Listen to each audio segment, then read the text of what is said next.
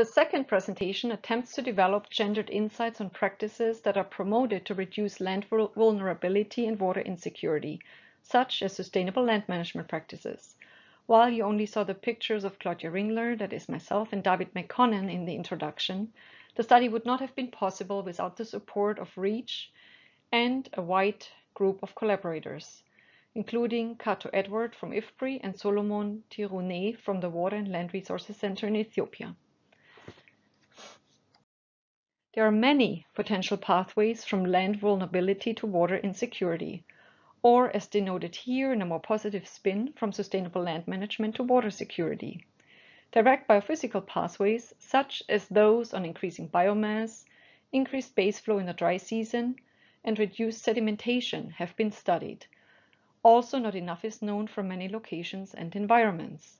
Some studies have also been done on indirect water security impacts, such as changes in crop yields, changes in access to water for domestic and productive uses, and changes in hydroelectric productivity.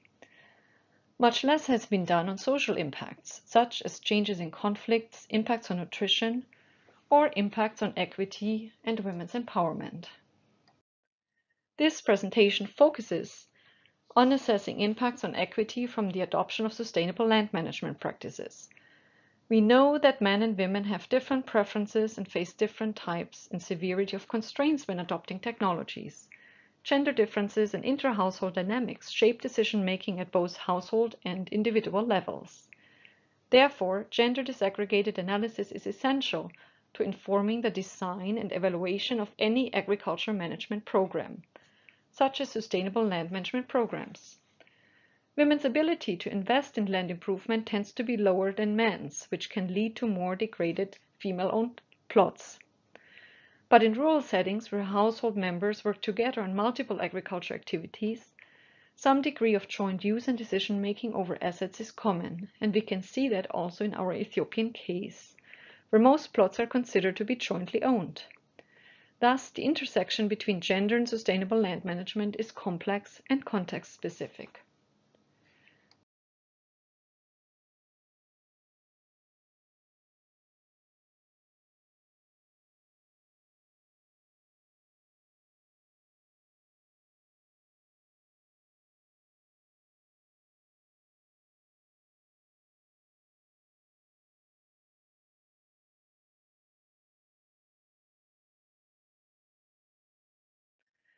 This slide shows the SLM and complementary practices promoted since 2012 in the learning watersheds.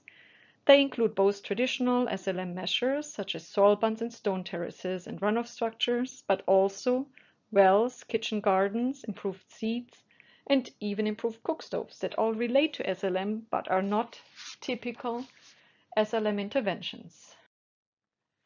What are the adoption levels of SLM practices across watersheds? We find that adoption levels are generally higher in learning sites and generally higher on men's plots. An example can be seen for mulching, where adoption levels on men's plots were almost 40% in learning watersheds compared to about 10% in control watersheds. However, adoption was also higher on women's plots compared to control sites and on joint plots. However, the gap between men's and women's adoption levels widened. The situation is similar for soil bunds, where we saw moreover a slightly larger level of adoption on women's than men's plots in the control site. The relationships only did not change for stone terraces, but as we will see in the following slide, women tend to own plots of poorer quality, which might explain the continued and increased use of this practice on women's plots. As noted just now, women-owned plots are perceived to have slightly poorer quality, are more likely to be on steeper slopes, and are less likely to have deeper soils, and as such are more closely associated with stone terraces to avoid further degradation. What were the impacts of the promotion of SLM since 2012 on agricultural productivity, keeping in mind the relatively small areas and sample size, and the impacts of SLM can take more than 5 years to appear? We find that SLM statistically increased yields from maize and finger millet of around 18 to 19%. These were also crops with large numbers of observations.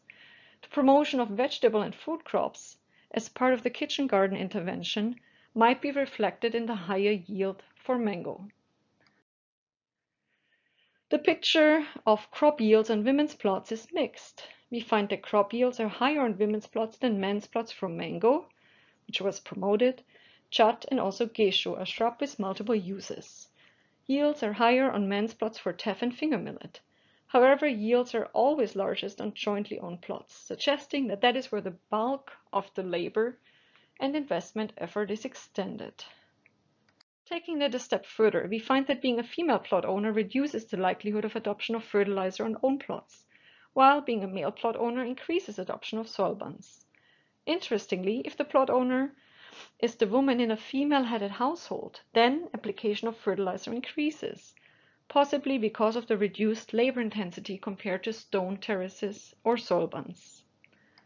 While this work is still proceeding, we can draw a series of preliminary conclusions.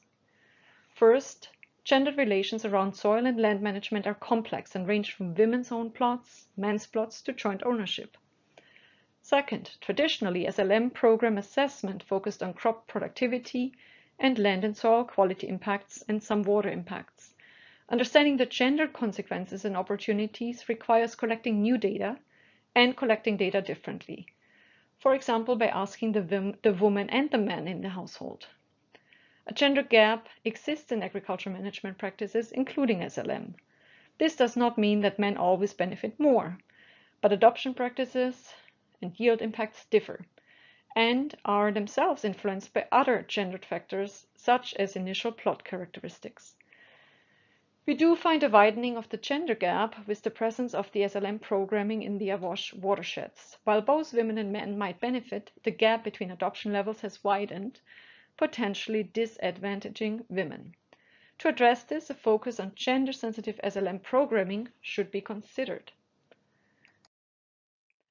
How could this look like? We suggest to first assess the gender preferences of SLM interventions. We know that there are differences in preferences for soil buns, stone terraces, but also mulching. But there could be also differences in the time of delivery that women versus men prefer. Second, we suggest to assess gendered access to information on SLM interventions. Many studies have found that women are more likely to rely on informal channels of information, such as women's groups or neighbors, while men are often more closely linked to traditional extension services.